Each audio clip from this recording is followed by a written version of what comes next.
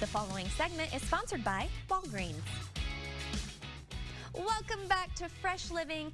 Based on low pediatric COVID-19 vaccination rates, experts believe the spread of viral illnesses this fall is inevitable, ahead of an expected severe flu season.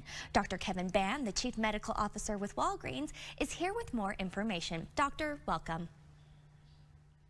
Well, thanks for having me on the show.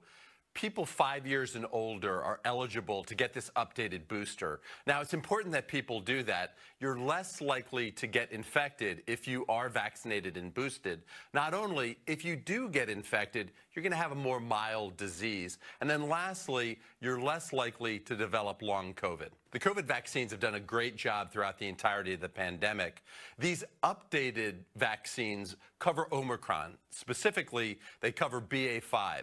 And that means that you're going to get the best protection when you've been vaccinated and once you've gotten this updated booster. We recommend that people schedule their appointment in advance. There are really three ways to do that. Number one, you can go online and go to Walgreens.com.